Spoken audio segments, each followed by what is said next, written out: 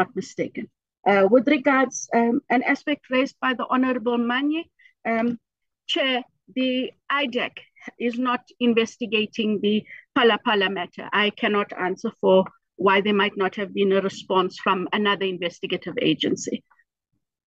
With regards the issue on the Gupta extradition, Chair, I would just like to indicate that even before we submitted our application, there had been extensive engagement between the National Prosecuting Authority and the Central Authority of the UAE. And this, Chair, was done in order to ensure that, given the enormity of the application, that we were following our treaty and all the processes and procedures that that central authority might require. After those extensive engagements, and after they had in fact perused our papers, our application was sent through the formal channels. We were only informed on the 6th of April that the extradition was not successful. In fact, Director General of the Department of Justice, Advocate Mashabane, did write on the 4th of May to the Central Authority in the UAE, asking a whole lot of questions. One, why were we only informed on the 6th of April, whereas in fact a court had found that the Gupta should not be extradited on the 13th of February.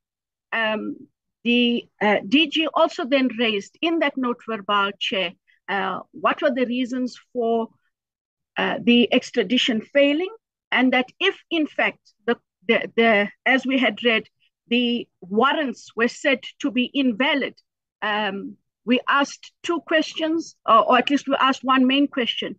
We asked if our warrants, valid warrants, not cancelled warrants, were in fact presented to the courts that were making the decision on the extradition.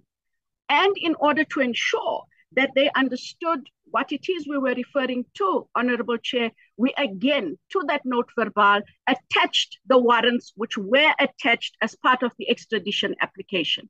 Of course, other issues were raised. There was a visit by the then Minister of Justice, Minister Lamola, on the 5th of June, 2023.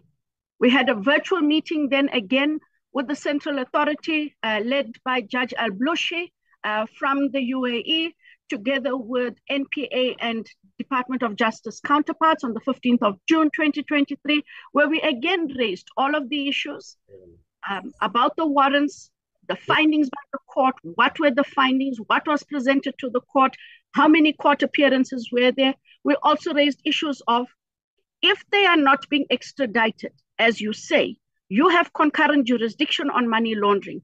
Kindly indicate to South Africa whether or not you're going to be charging the Guptas with the money laundering, so that when we have to resubmit our application after we hear what the legal issues were, we would know what we're going to continue charging them with and what the UAE is going to charge them with. Nothing has been forthcoming. And since the 15th of June, Honorable Chair and members, there have been several note verbals sent to the UAE through the Department of Justice, the Central Authority, and we are none the wiser, Honorable Chair, on the aspects that have been raised by the honorable members and those that I have alluded to. The one other aspect, if I may then very quickly deal with, Chair, there have been questions by various members, and I do apologize if I didn't note every name down, but I think more than one member raised the issue of the Zonda database access. Honorable Chair, we did present ourselves to you and the members on the 10th of September, 2024. The IDEC then had engagements with the Department of Justice, as well as the residual mechanism officials led by Prof. Mosala and the rest of the team. We did engage on two separate occasions. We then also wrote to the Minister, at least, sorry, my apologies, we wrote to the Director General of Justice that there were certain aspects that were raised in Parliament on which we sought clarity before we can then chart the way forward, especially issues that related to legality. We await the response of the DG, and DG has I think the date of return is the middle of October, which is then by the 15th, and then we follow up. And then in the interim, the head of investigations, Mr. Sissoko, continues to engage with Prof. Mosala. We have provided them again with a list of the documents, that are still outstanding, because we have alluded that there were requests that were outstanding. And Chair, they are in the process of ensuring that all outstanding requests are dealt with.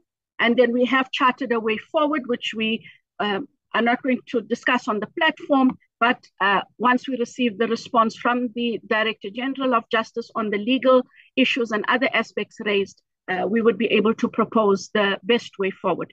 So as it stands, Chair, we have attempted to resolve as best we can, and we will continue to embark on that exercise, as it is in all our interests. So we're doing that as amicably as possible.